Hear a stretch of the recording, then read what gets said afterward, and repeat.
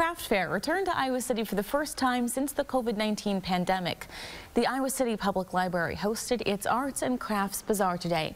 It featured one-of-a-kind gifts like jewelry, holiday ornaments, and hand-knitted items donated by local artists. The money raised at the event goes back to the library to support their book collection and educational programs. Donations to the foundation really help the library to expand our services and be responsive to public needs.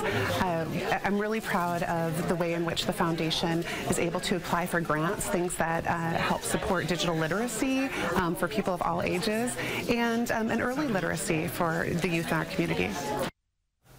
A special guest also stopped by today. Santa visited the bazaar ahead of Christmas. And the city of Cedar Rapids officially